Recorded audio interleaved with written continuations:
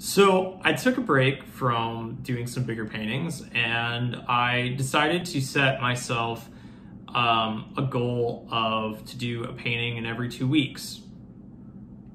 And so far I'm doing pretty good at it. I started this about 5 weeks ago and I've got 2 paintings done. So I'm at about two and a half weeks on a painting, which is right where I feel comfortable with it, that it's about as fast as I'm able to produce them right now. I'm still working out how to go faster and to get to the point of the paintings faster without sacrificing the image, sacrificing the quality that I want to see out of my work.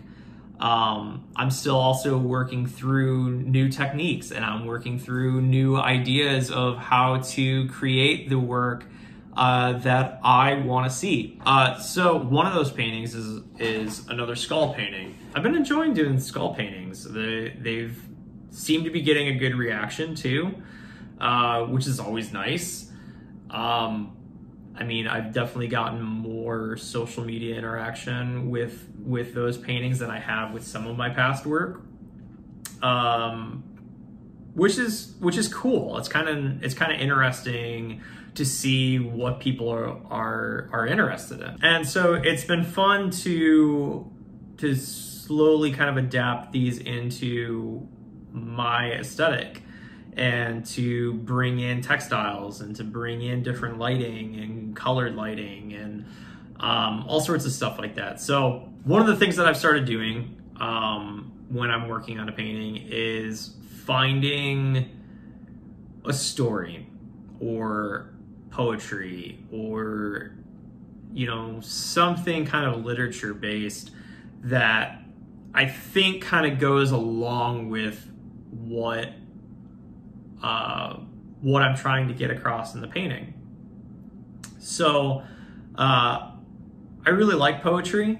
I try to go that route with it because I see it as kind of like painting with words, because you're trying to get across this idea or this image, but it's in a more condensed way, kind of like a still image. So a painting that I came across while I was working on this painting was an Anne Bronte poem called Vanitas Vanitatum Omnia Vanitas. It's a really cool poem, obviously all about, you know, how short life can be and how much we need to take advantage of the time that we have. It's very much a carpe diem sort of poem. It's all about enjoying nature and enjoying the time that we have with everybody. And something that I noticed in the poem was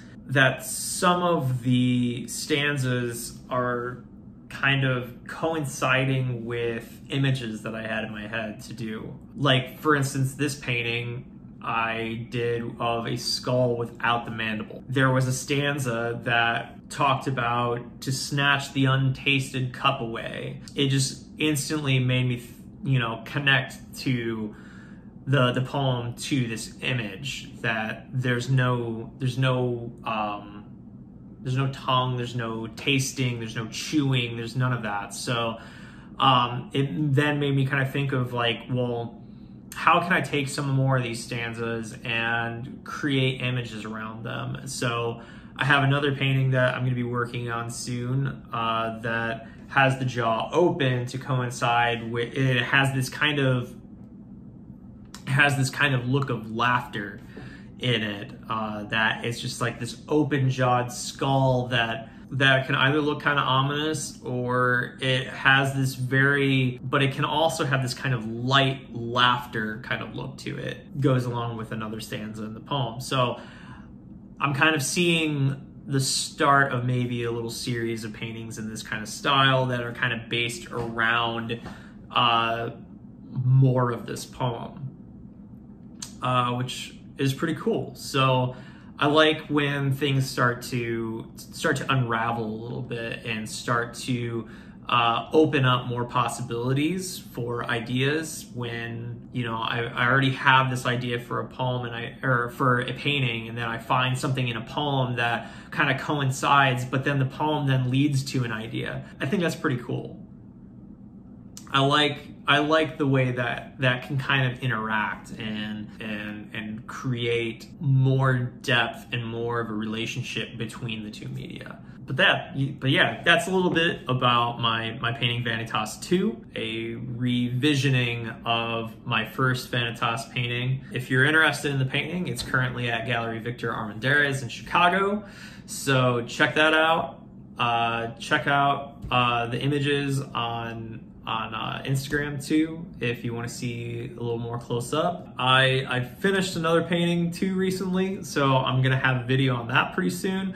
So check that one out. That one's also at Gallery Victor. So if you're interested, definitely hit them up and ask about those paintings. They'll be able to give you all the pricing and all that kind of stuff. Check out that video when that comes out too, which should be like next week or so.